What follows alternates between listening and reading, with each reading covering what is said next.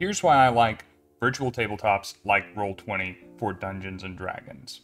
Hey everyone, I'm the D&D-Wannabe, my name is Rob, and I've played Dungeons & Dragons for years. Some of that has been on a tabletop, and a lot of that has been online. And online is a powerful tool for accomplishing things that playing in person does not. Now, I'm not saying that online is better. All things considered, I would rather play at a table with my friends, just because I'm going to have a better time being with everyone. But for the sake of the game itself, it is easier sometimes to immerse your players in the game and to be immersed as a player on a virtual tabletop like Roll20.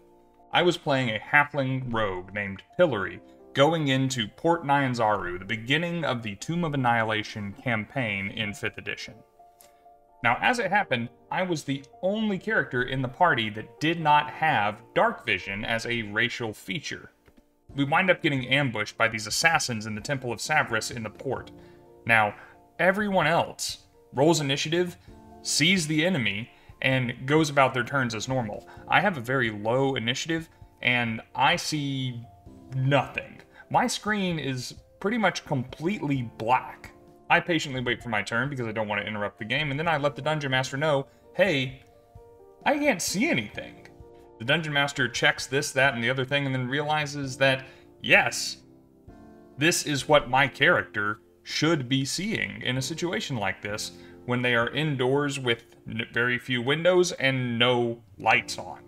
Not having any means on my character sheet at the time to be able to create light for myself, I wind up hiding behind the nearest pillar that I can find by touch and feeling my way around, and waiting for things to sound like they're close to me to jump out and stab at them.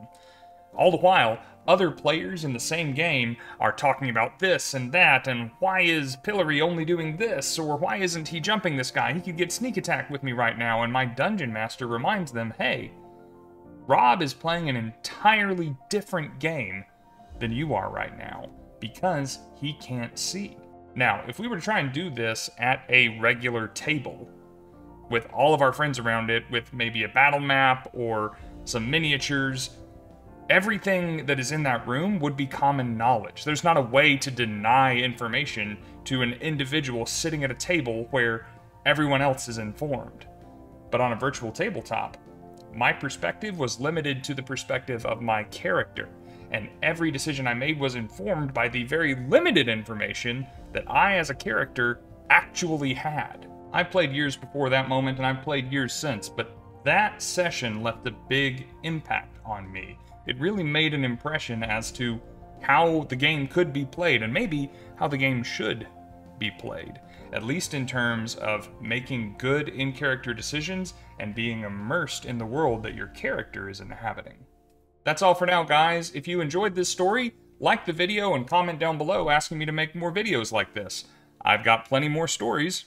And if you want to be around to see them, maybe consider subscribing to the channel, please.